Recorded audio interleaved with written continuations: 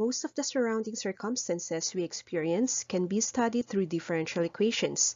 Check out the different applications of first-order DEs in this video. Welcome to Engineering Mathematics.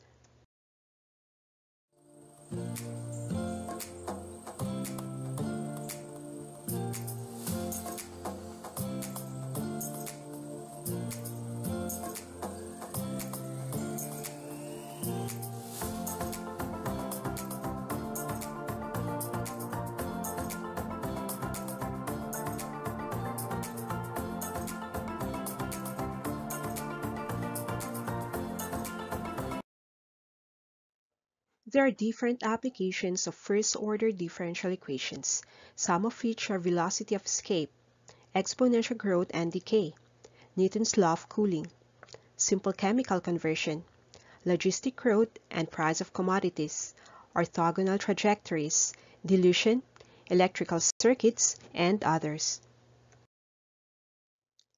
Let's start off with the velocity of escape. Consider the problem of determining the velocity of a particle projected in a radial direction outward from the Earth and acted upon by only one force, which is the gravitational attraction of the Earth. It is assumed an initial velocity in a radial direction so that the motion of the particle takes place entirely on a line through the center of the Earth. According to Newtonian law of gravitation, the acceleration of the particle is inversely proportional to the square of the distance from the particle to the center of the terrestrial body. If we denote acceleration as a and small letter r as the variable distance, we can mathematically translate the law as a is proportional to the reciprocal of the square of r. From the general proportionality, we can convert it to equality by adding a constant k, so a is equal to k all over r squared. And we can say that k is equal to the acceleration multiplied by the square of r. If we maximize the variable distance to the radius of the terrestrial body, then we will need to denote this radius as capital R. And the acceleration due to the gravitational pull of the body will be negative g. Plugging these new parameters in Newtonian gravitational law, we get negative g is equal to k all over r squared, where k is also extracted as negative g times capital R squared. And by equating k, we can say that a is equal to negative g multiplied by capital R squared all over r squared. From earlier discussions in physics, you would have come across the idea that acceleration is the change of velocity with respect to time, or dv all over dt. But in our case, we do not need time, but we are to relate acceleration with the radius of a body. So we multiply the derivative of radius all over itself to acceleration. Now note that we can group dr all over dt as a change of distance r over the change in time t, which is actually velocity v. Thus, acceleration can be transformed to v dv all over dr. Then place back the rest of the working equation we derived earlier. It is quite notable that we have a variable separable equation, so move dr to the other side. You can also simplify the integration by transforming the denominator into its reciprocal. Then we are ready to integrate. Consider negative g times the square of capital R as a constant, and we arrive at the following equation. Cancel the negatives to get v squared is equal to 2g times capital R squared all over r plus c. This is the general solution for velocity of escape.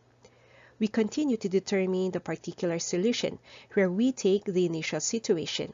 So at the start, v will be denoted as v0, and if we take the initial placement of the particle, it will be located at the surface of the body it will escape from, so small r is capital R this time.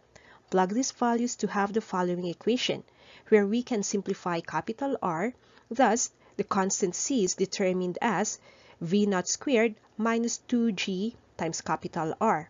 So the particular working solution for velocity of escape is v squared is equal to 2g times capital R squared all over r plus v0 squared minus 2g times capital R. Now let's analyze the working equation we derived.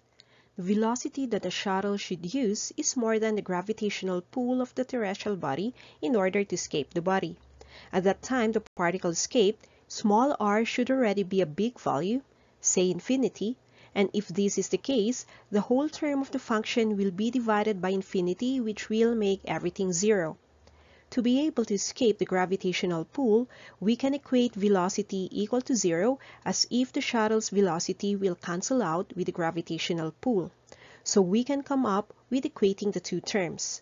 So escape velocity is taken as the root of 2g multiplied by the radius of the terrestrial body. Let's take the case of the Earth.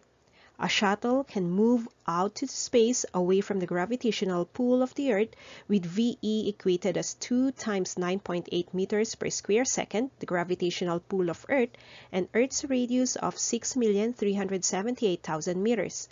So a shuttle should have 11,180 meters per second velocity. Let's take another example. The radius of the Moon is roughly 1,080 miles. The acceleration of gravity at the surface of the Moon is about 0.165 g, where g is the acceleration of gravity at the surface of the Earth. Determine the velocity of escape for the Moon. Since we have derived the formula for VE, we can just plug the given values 0.165 of g, which is 32.2 feet per second squared, and this is multiplied by 1,080 miles as given by the problem. Before taking the root, note that the conversion of units should be used for feet and miles, so we get the escape velocity as 1.47 miles per second.